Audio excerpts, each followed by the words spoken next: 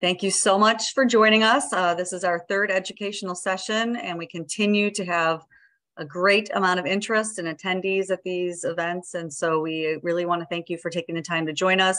We've got great guest speakers today from Cleveland Heights, and really the goal of these is to provide some educational information and also case studies where things have worked well. And we do have recordings that you should have had links to those in the email that went out about this on the previous two sessions. And we just want to really thank GCRTA, the City of Shaker Heights, City of Fairview Park, and the City of Cleveland for their assistance as we work through this and in their partnership. So it's going to be another great session. And I just want to thank Patrick and our whole team who've been leading this effort. And we're really excited about the work to come in the future. So with that, I will turn it over to you, Patrick. Thanks, everyone. Thanks, Mary. Just a couple quick housekeeping items before we get started. Please remain muted. We will be saving some time at the end of today's session for Q&A. At that point, we're asking that you use the reaction button to click raise hands, and we'll call on you to ask questions or to share your thoughts. We have a number of folks who have been in support of this effort from the Cuyahoga County Planning Commission, great number of staff there, as well as our partners at the Greater Cleveland Regional Transit Authority, thanks to Mary Beth and Mandy, as well as Joey, who are on the call. From the City of Cleveland, Shaker Heights, and Fairview Park, a number of fantastic partners there as well. We have a few people who are new to this. We extended the invite to some additional folks this time. So as a bit of background, we are talking about transit-oriented development, and we are using the FTA transit-oriented development definition, which says TOD includes a mix of commercial, residential, office, and entertainment centered around or located near a transit station. Dense, walkable, mixed-use development near transit attracts people and adds to vibrant, connected communities. We know transit-oriented development here in our region. This is an example at Lorraine and 25th in Ohio City, the Intro project, which showcases a number of important features like a proximity to transit, a mix of uses, an appropriate density. It's close to the street, and it has limited parking, in this case, underneath. Our goal for this project is to improve zoning regulations and governmental policies in order to attract more TOD like this to key corridors in Cuyahoga County. What we found is that we're looking for corridor-wide land use strategies, coordinated zoning, and an incentive strategy. The project that we've outlined includes 4 tasks. The state of TOD in Cuyahoga County, where we're talking about the importance and describing TOD generally. We're heading into the analysis of TOD zoning, where we're looking at zoning along transit lines to help understand whether or not it allows TOD in the future. And then we'll be heading into model TOD zoning and TOD financing strategies. For more updates on the project, you can go to countyplanning.us/TOD, where our first State of TOD report is uploaded. And for an interactive overview of that first report, you can go to countyplanning.us/TOD overview. We've been having these conversations to talk more about TOD across the county and from other regions in the Great Lakes, Fridays from 12 to 1 via Zoom. If you were not able to join us for fantastic conversations with Shaker Heights in Minneapolis, those video recordings are available online. Please just email me and I'd be able to send that if you don't have that link. Thanks to Joyce, Dan, Luke, and Mike for presenting at those two. Today we have some other local speakers, Eric Zamft and Karen Knittel from the City of Cleveland Heights. We're very thankful that they've offered to give some time to talk through Cleveland Heights, as well as some examples from New York. And our final TOD session of the year is on 12/16 at 12 p.m. with the City of Indianapolis, Shannon Norman, a principal planner there. If you have not received the invite, please email me at phewitt@cuyahogacounty.us. And with that, I will turn it over to Eric and Karen for their presentation. Thank you so much again. Okay. Thank you, everyone. I'm just getting the presentation going here. And hopefully everybody can see that. We can. So I just wanted to thank everyone and introduce ourselves a little bit more. First off, I'm Eric Zamft, and I'm the Director of Planning and Development for the City of Cleveland Heights, and a newcomer to Cleveland Heights and Northeast Ohio, having moved here from New York in January of 2021. So that's part of the uniqueness, perhaps, of today's presentation. And Karen, if you wanted to introduce yourself. Sure, and I'm Karen Knittel. I'm the Assistant Planning Director, and I've been with Cleveland Heights now for over 20 years in the planning department. So I have kind of a long-term perspective while Eric gets to bring in the newcomer review of what we've been doing and where we should go. And we're really excited to be a part of this speaker session, and very thankful to Patrick, Mary, and the county, and Mary Beth from GCRTA and all the project partners for really leading this effort, because we think it's so important. And what we wanted to do today is speak to you about two different buckets. One is that actually TOD can happen in a place without a train station or even without a bus station. And we'll talk about how that's happened in Cleveland Heights. And then some of my experiences working in New York metro area and some of the things that they're doing over there that may inform this project and our efforts going forward. I always like to start off a presentation with some inspiration, and Jane Jacobs is usually my go-to. And I think she said it so well here that you can't rely on bringing people downtown unless you put them there in the first place. And that's really such an important aspect of transit-oriented development, even within the suburbs, because having the people there allows for that activity, allows for the use of that transit facility, whatever it may be, and really just makes our places more sustainable and resilient. So the premise that we wanted to talk a little bit about with regards to Cleveland Heights is, number one, TOD doesn't always have to happen around a train or a bus station. And so even though we've heard some really great things from Joyce and Shaker about the Van Aken district, and then Michael from Minneapolis a couple of weeks ago, this is going to be probably a bit more applicable to most of you who are watching and listening today. And then I think Indianapolis will be also similar going forward. You'll see here just two pictures in our community. One is at the intersection of North Taylor and Grayton, Melview. It's close to East Cleveland. It's the Route 7A, and it's got a bus shelter. It's a little node, a little commercial node, but it's probably there because there's some transit access. Below that, we have the bus stop at Maple and Mayfield, which is a very different typology. It's residential on a very busy corridor. And so that may not be a place where the typical or the traditional transit-oriented development concept would make sense.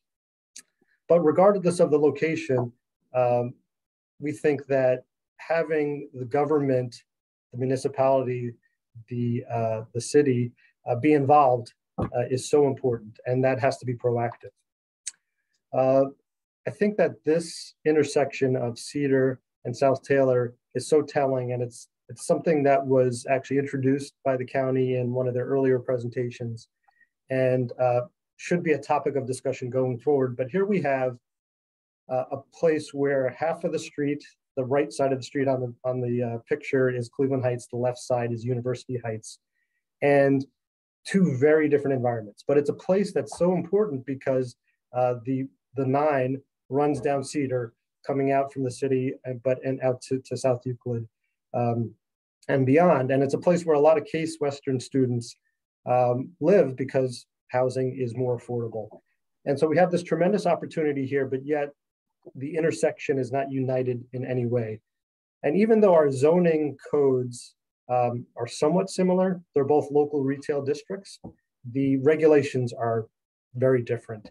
And so it'll be so important as we talk further about making sure that that regional or multi-jurisdictional coordination is happening. And we're having some great conversations with University Heights and South Euclid about sort of active transportation and streetscape, because the average person doesn't know where that property or that municipal border is.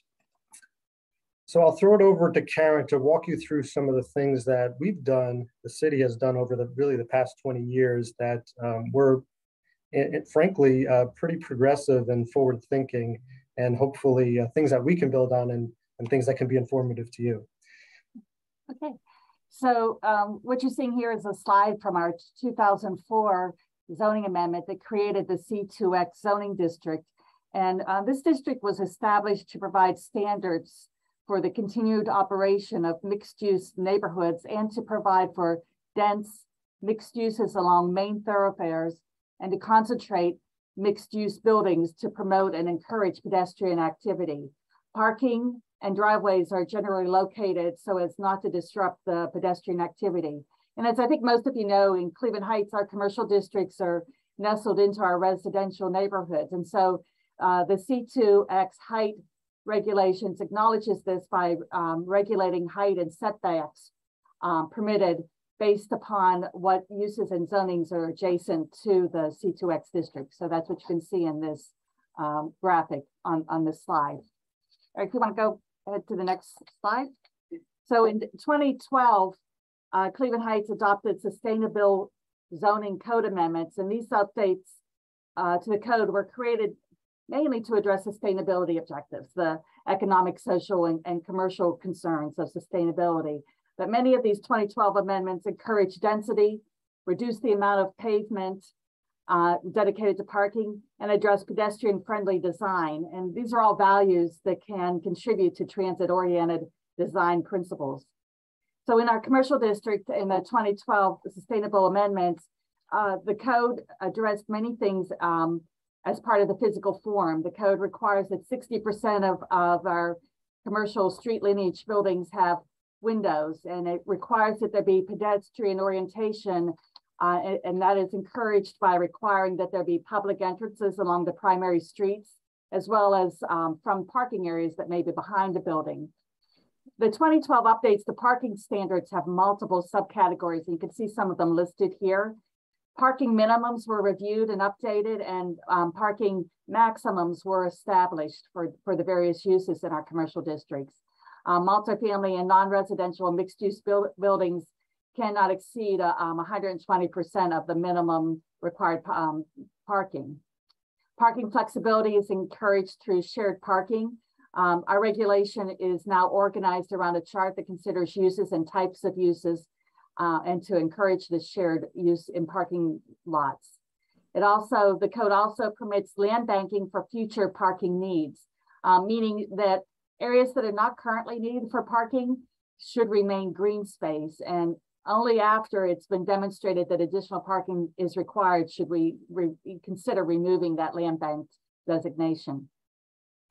Car share facilities were defined as a membership-based car sharing service, and that helps so that we do not have to look at them as a motor vehicle rental use.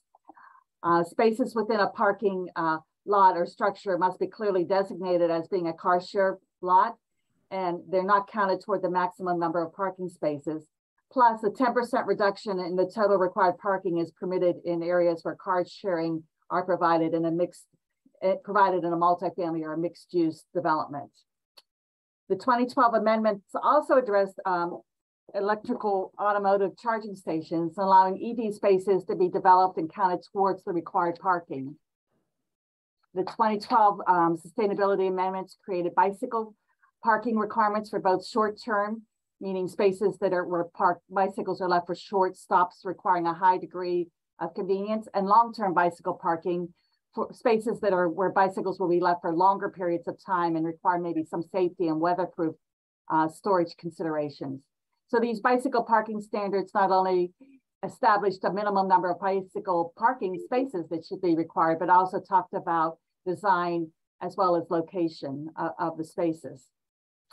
We have sustainability regulations and guidelines in the code. Our sustainability regulations for large-scale residential development provide flexibility in the site design and development, and allows greenways and trailway systems that provide connectivity and encourage pedestrian uses to be counted toward the required open space in those developments.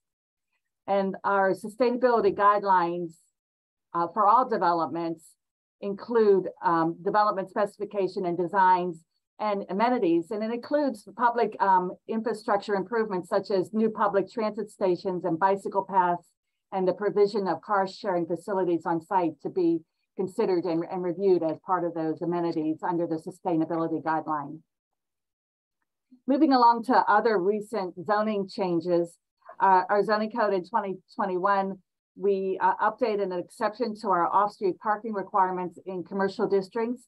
This section of the code takes into consideration many of our districts where there already exists significant amount of on and off street parking for the public. And some areas also takes into consideration large private parking areas that serve multiple uses. The code states that this reduces the need for individual uses to provide their own off-street parking, and it acknowledges that many of the patrons in these districts arrive by foot or by public transit. And lastly, we do have a citywide community reinvestment area that's known as the Cleveland Heights Growth Program. It is a citywide CRA allowing for residential properties to be eligible for property tax savings for new and remodeled construction. And the terms of the incentives are based on the strength of the housing market at the census tract level using a variety of metrics identified by the city. And this is encouraging infill housing development and renovation across the city. So while many of these codes and programs were not originally created with the intent or the thought of transit-oriented design, you can see that the effect of creating density, ensuring walkability, and encouraging reduced parking does result in development that falls in line with those principles that a TOD design has. I'm going to pass it back to you, Eric, for the next slide, I think.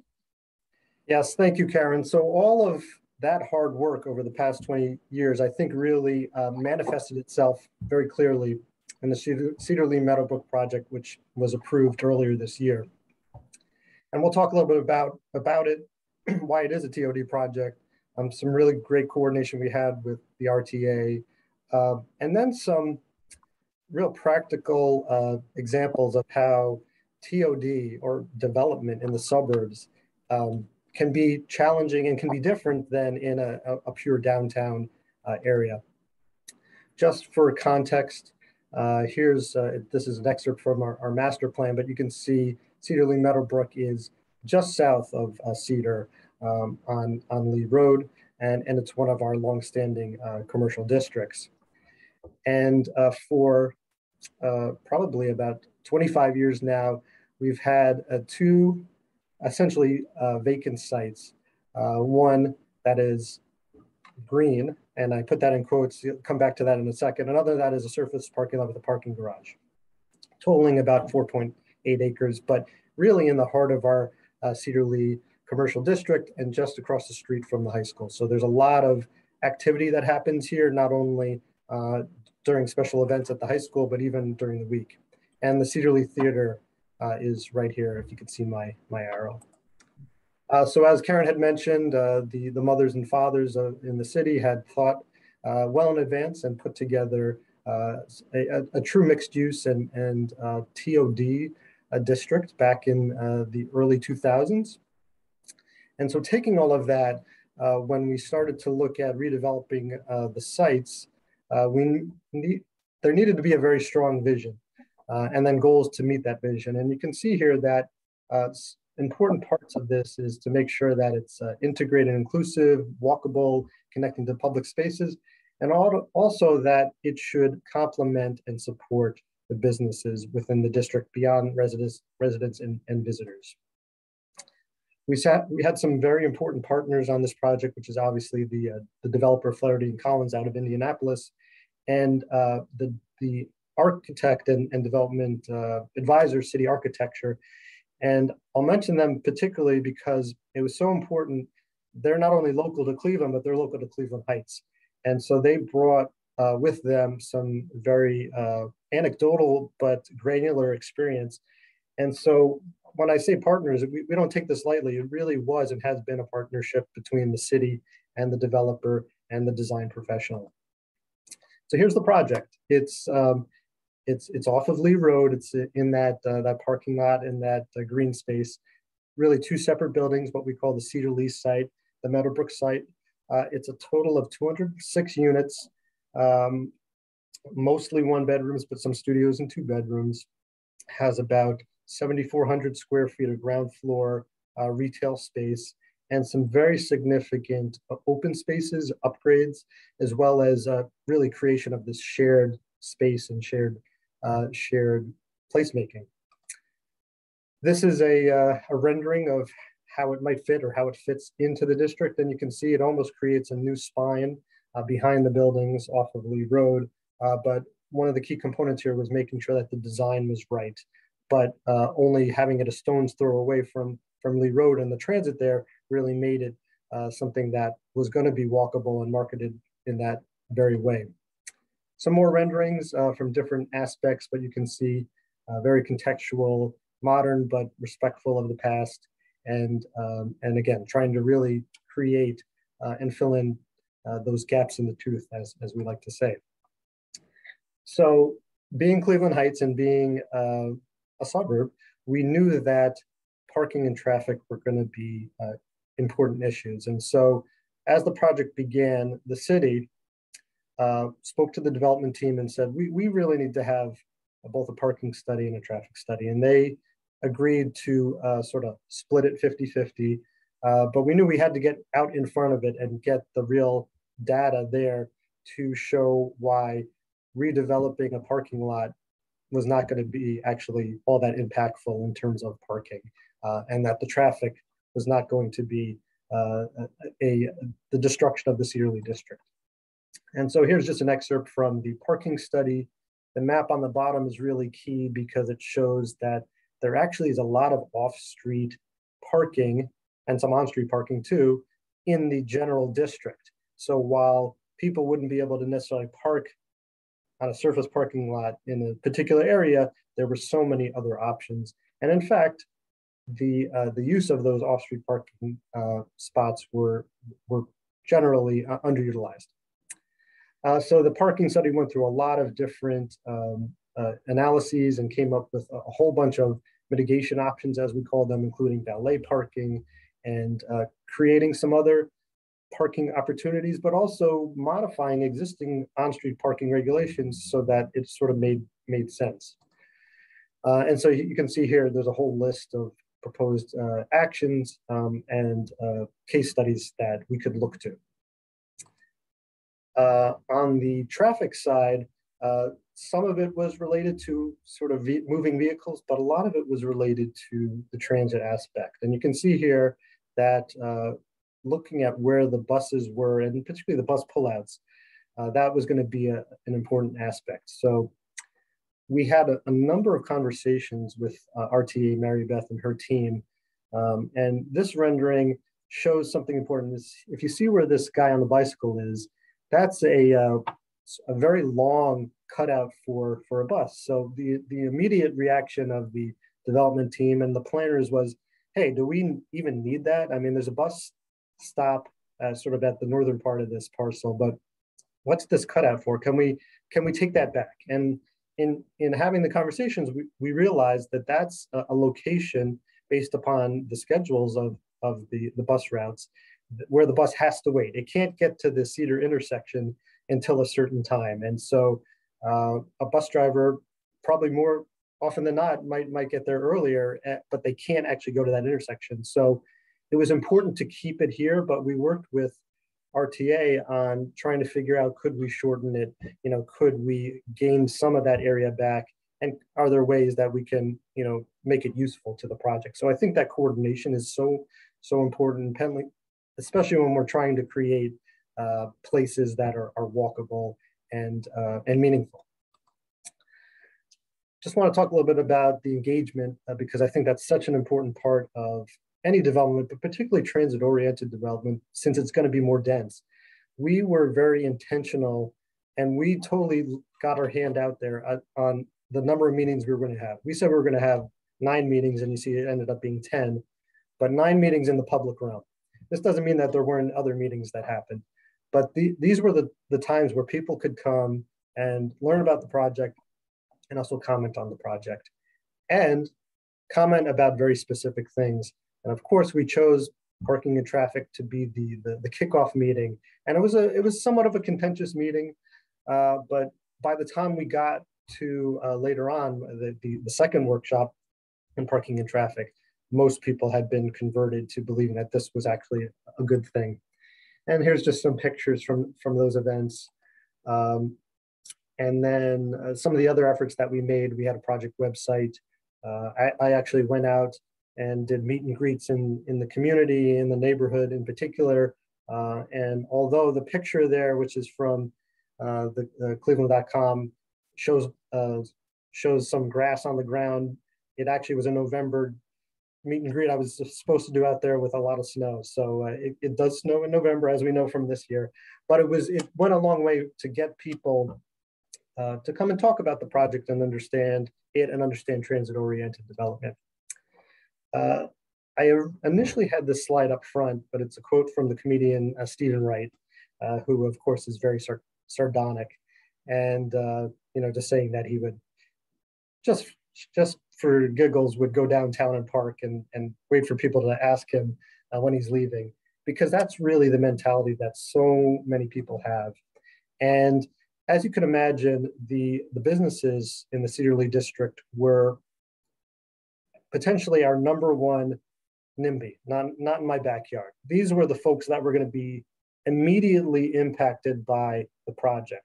It was going to take up surface parking. It was going to bring a lot of activity. And that was, in their minds, potentially going to impact their businesses. But we met a number of times with them and really explained, the entire project, why it's good for them, and addressed some very specific things about construction and phasing, and also just the ability for maybe, for example, for the theater, many seniors and handicapped folks go to the Cedar Lee Theater. So making sure that there were handicapped accessible spaces closer to the theater was just an important point, and something that the city and the development team were happy to do. There was a separate effort by residents of the city to preserve the green space on the Meadowbrook site, and they weren't necessarily didn't necessarily have pure intentions. It was probably more about no development, but they utilized the green space as something, as a talking point, and they got something on a ballot to be voted on. So it was issue number 9, and the efforts called Build CLM or Vote No on 9 were all the businesses. These were the people who focused their attention, their activity, and their time to really getting the information out, because the city couldn't really oppose a resident initiated ballot. So the folks that were potentially NIMBYs in one point became YIMBYs. They became the yes in my backyard folks. These were the ones who were leading the effort. And they came to meetings saying, we can't wait until this project is up because we know this is going to be so vital to our business. And you can see on the right, there's an article that Steve Litt wrote generally about NIMBYism, but specifically about this project and how it was so important really for Northeast Ohio. So I want to move off of Cleveland Heights and talk a little bit about my experiences from New York and 2 different types of experiences, but ones that I think can help inform everyone on the call today. And they're very different, but I think they also reflect my sort of upbringing as a transit planner, transportation planner more specifically. So I'll start out with the Portchester form-based code and then talk about the Route 110 BRT. So just by way of Portchester, this is where I'd worked previously to coming here. It's a community, a village about 20 miles north of New York City. It's on the Long Island Sound, but the last town on I-95 before you get to Connecticut. And it has a train station, about 45 minutes to Grand Central Station. And it's always been a sort of the stepchild of some of the richest communities and zip codes in the country. The town of Greenwich, Connecticut, Rye, New York, Harrison. These are places that you may have heard of. They're very, very wealthy. And so it's always been a working class community and forgotten. Well, in the 2010s, people started to realize that costs in New York were way too expensive, both to live and also to develop. So they started looking into the suburbs, and they started to look at places like Portchester. So we got a lot of development pressures, but the designs were poor because our codes were poor. And we had a tough approval process. So it made everything just hard, and it wasn't satisfactory to anybody. And we were also losing out to some other communities who were thinking ahead, including the city of New Rochelle, which is further down on the Long Island Sound. So the village looked at itself and said, our focus should be on transit-oriented development. We have a train station and we have a tight-knit fabric around that train station, and that's where the development should be, and we should try to protect or preserve the residential nature of the rest of the village. And we were successful in convincing the board of trustees there and the village manager to go to a form-based approach, which for those of you on the call who don't realize it, it doesn't mean that use and density and those things isn't part of the discussion. It's just that the form, the look, is the bigger circle on the page. And we use this as the example where you could have a townhouse development in a place where it doesn't make any sense, where everybody's going to have to hop in their car and they're going to have to drive somewhere, or you could have a townhouse in the right place. And that led us to having this guiding principle, which is create a code that allows for the right type of a development in the right type of places. And I think that's something we can use here in Cuyahoga County, is where are the places where TOD makes sense, where different types of TOD make sense, and where are the places where it doesn't make any sense. So there were a lot of background analyses that were done as part of this. We wanted to make sure that the data was there. And we held a lot of public meetings. I think it ended up being 52 over a 2-year period with all different parts of the community. You can see here different lists of who we met with.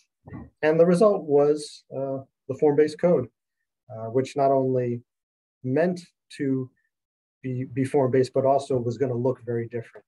And you can see here very visual, hopefully easy to use pictures to try to tell people what to expect in terms of different types of building types and uses, but not forgetting that uses were important. And here's what the use table looked like. And the result was going from, I think it was 27 zoning districts that made no sense to 11. And on the right, you can see that the darker shade is where the most density was. And not surprisingly, it was around the train station. The lighter stuff, the blue in particular, were the single and 2-family districts. And that was essentially going to stay the same. We conducted a build-out analysis to show what it might look like should the zoning code go through and every property were to be redeveloped. And this was important in terms of being transparent and letting people know, even if they disagreed with it, but at least they could start to visualize it and picture it. An important part of the code, and something I wanted to mention to everyone, is how we treated parking. Because actually prior to this code, the planners before my time had in the downtown district taken out the requirement for parking. And that led to a lot of problems, not just because residents and maybe even elected officials and planning commissioners were uncomfortable with it, but every development project that was coming in was asking for some parking. So everybody asked the question, rightfully so, why are we not requesting parking, but yet even the developers are asking for it? So in the form-based code, we sort of went against the common practice and we put zoning regulations, parking requirements back in. And we tried to right-size them and make sure they really made sense. But then we were a bit creative in trying to have a way to decrease that parking from a large number to potentially 0. And you can see here, this is just an excerpt from the code. This is how you calculate the parking spaces. We were very much into the idea of shared parking, and this is an image that we've I think stole from somewhere else. But then we said, working particularly with Metro North and Westchester County, which ran the Beeline system, if you had a development that was closer to a public transit station or stop, you could get a discount. 75% if you were within 500 feet of the railroad station, 50% if you were within a quarter mile of the station, and 20% within 500 feet of a Beeline bus station or bus stop. If you were providing bicycle parking, you could get a decrease in this way. If you had car sharing, you could get a decrease to a maximum of 12 spaces. And then there were financial incentives. And this is something that the county actually really was pushing, that if the residential development separated out the parking from the rents and gave the tenant the option, you could get a credit for that.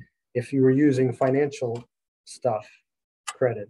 And if they were providing railroad tickets, that would also be an incentive to get the number down.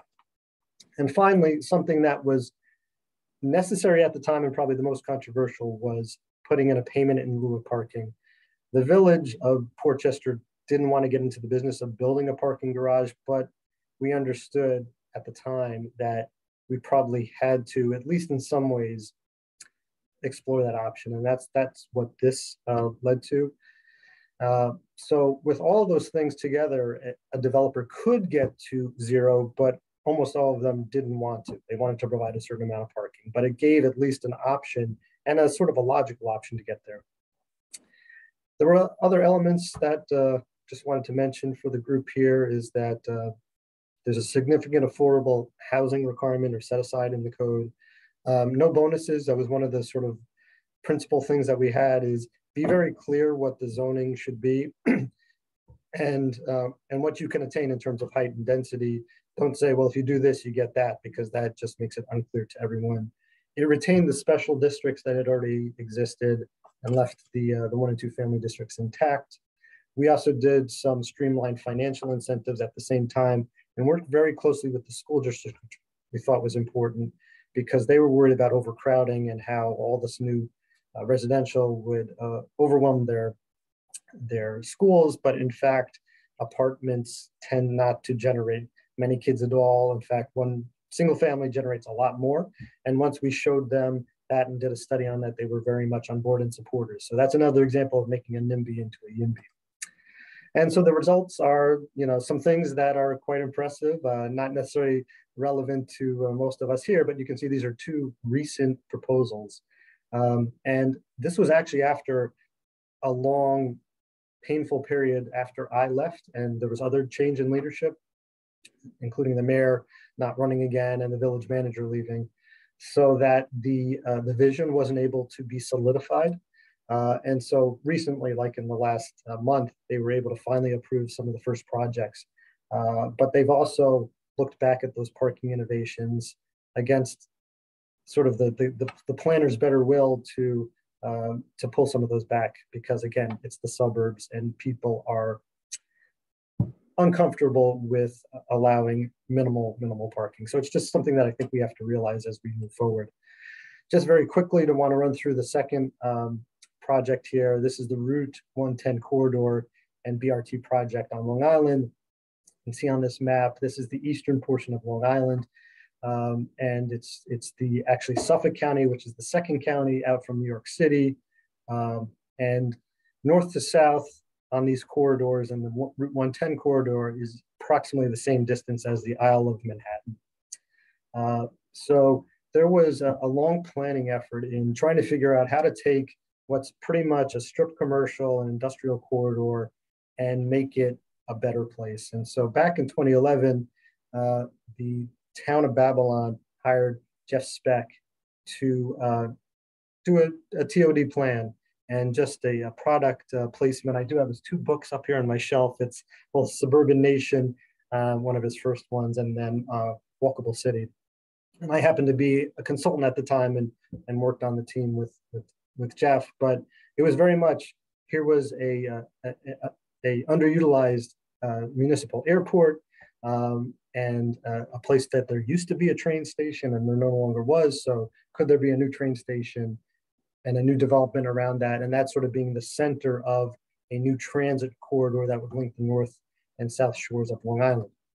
With that as the momentum, the city, the town of Babylon procured a sort of the first step in the FTA process of doing alternatives analysis.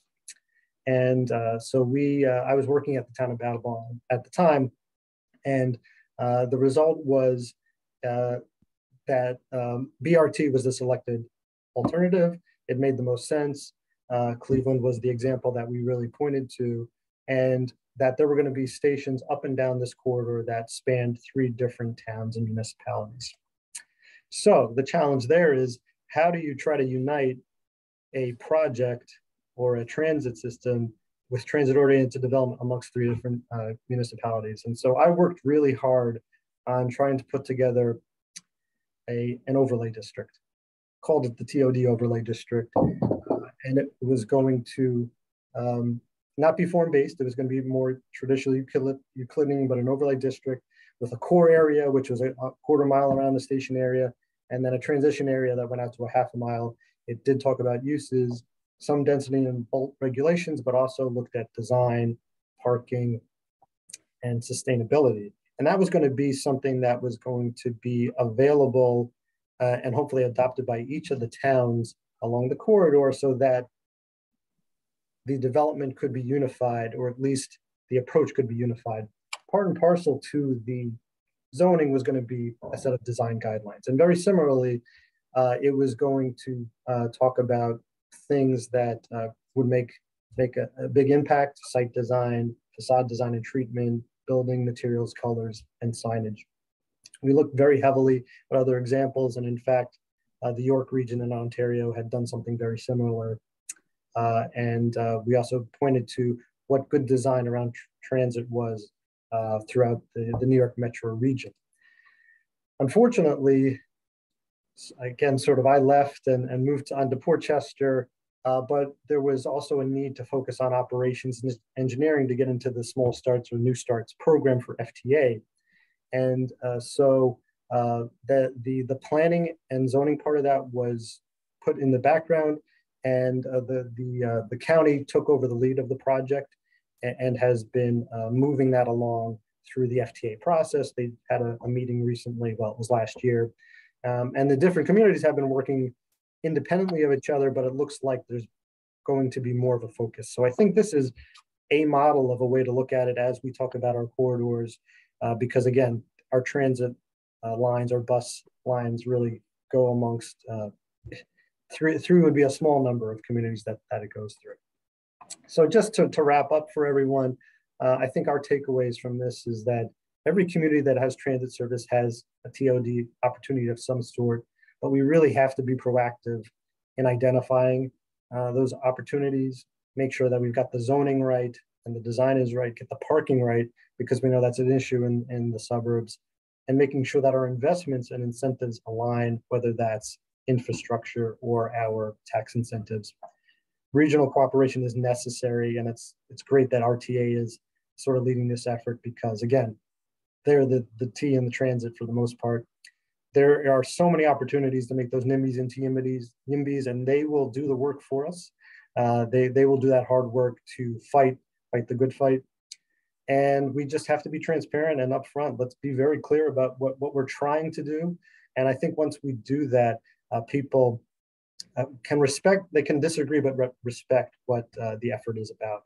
And so with that, I just wanted to leave this one image here, because I think it was telling that sometimes we have to sort of sacrifice or take a piece of ourselves to lead towards the future. And I think that's what we're doing here is, of course, having a lot of parking is easier to do, but if we sacrifice that and if we think about, what's really better for the future, then it's going to make it better for all of us, our children, our grandchildren, and everyone else. So that's really our presentation, and there's our contact information if you had any specific questions. But Karen and I are here to talk for the next 10 or so minutes if you have any specific questions. Thank you, Eric.